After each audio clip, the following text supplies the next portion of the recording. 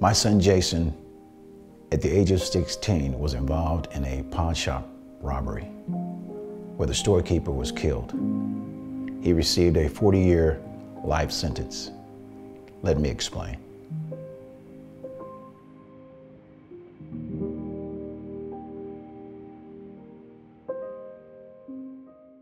With me constantly being deployed, mom leaving the home twice, grandfather abusing them when they were younger, all those type of things, it led to a perfect storm of drug abuse, alcohol abuse, behavior problems, which I didn't know about, being that I was deployed.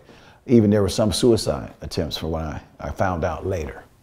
When the stepmother kicked him out, I was deployed at the time. Jason and my sergeant major's son and a group of kids decided to rob a pawn shop from a movie they had been watching. My sergeant major's son killed a storekeeper, and under law of parties, Jason, my son, got capital life sentence. And under law of parties, it makes it to where he was responsible for what my sergeant major's son did. And so he's been incarcerated now for 26 years. When they said 40 years, they gave him 40 years without the possibility of parole.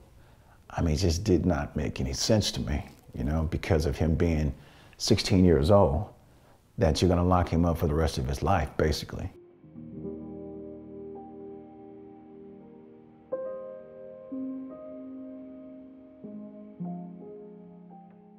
America is a country that we give second chances to athletes, we give second chances to actors.